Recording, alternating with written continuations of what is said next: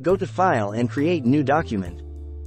Set the width at 10,800 pixels and the height at 1,350 pixels.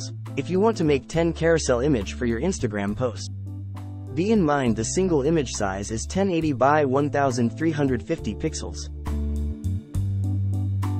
Now go to View, New Guide Layout.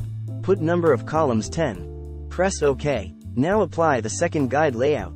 Go to View, New Guide Layout. Now follow these settings.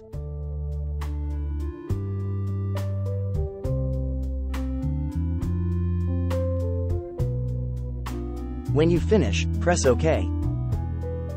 Now go to View, Lock Guides.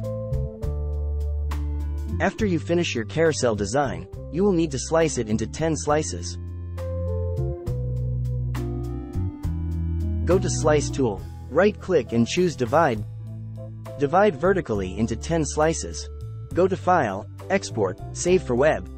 Zoom out a bit. Press Save. That's it. Hope you liked it. If you learn anything in this video, don't forget to thumbs up, subscribe and write your feedback on comment section.